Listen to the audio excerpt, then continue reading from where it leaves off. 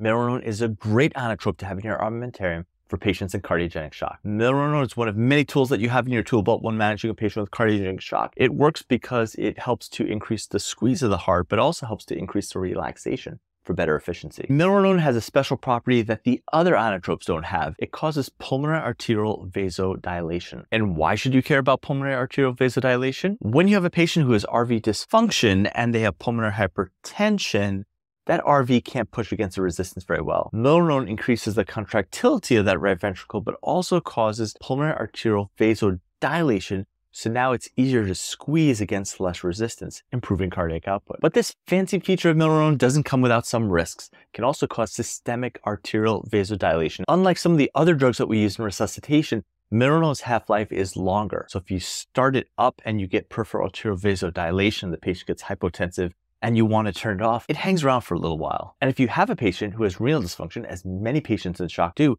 that Milrinone is going to hang out even longer. So it may not be the best inotrope to start if you have somebody that's already on multiple pressors, because if you get hypotension, you're going to have to increase those vasopressors even more. So think about Milrinone when you have somebody who's in cardiogenic shock, particularly if you have RV dysfunction. And that's why it's important to keep in mind